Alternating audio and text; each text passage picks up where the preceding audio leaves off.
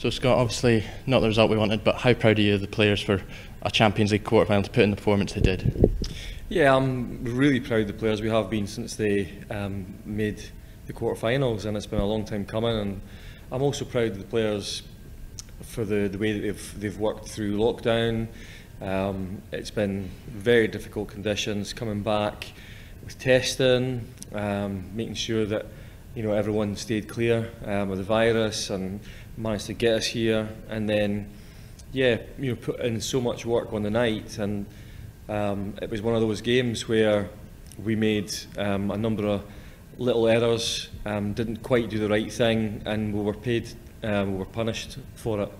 And I think that we paid the price playing against a good team, or a great team, that are particularly good going forward and scoring goals. And if you do make mistakes, and if you don't do everything absolutely perfectly defensively, then you are going to get punished. So yeah, I think that was the tale of the game tonight. When you look back on the whole campaign, started almost a year ago in Russia, how do you look back on it now though?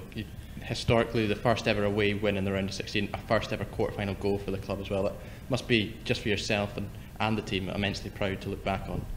Yeah, I mean, I think it's hard, isn't it? Because when you get beaten 9-1 in a game, it tends to flatten everything, because no one wants that. It's a result that makes it look like you got absolutely battered. And to be honest, I don't think we did. I think we've played in phases of the game really quite well, shown by the great goal from Lauren, but also in other little build-up play that we did force them back at times.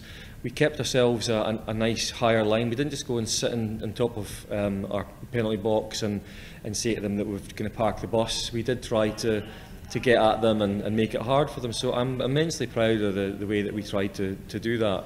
And yeah, it's just a bit sad and flattening when you look at the result. And I suppose maybe in a year's time, when you look back at it, you'll not realise how much we were in the game at times. So that's disappointing. And obviously Lauren getting her first goal for the club, and the club's first ever goal in the quarter-final. Obviously it was a wonderful goal. You saw it on the touchline. What was your take of it?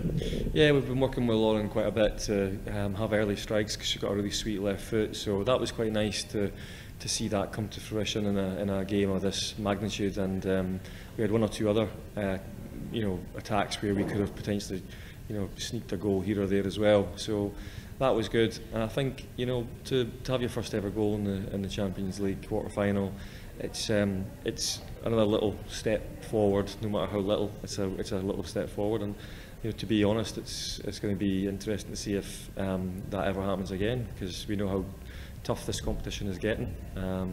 But it's something that we will always strive to do, is to reach the stages that we're in at the moment and have the opportunity to play for semi-finals. Yeah, we came up against a top side, so it was going to be very difficult.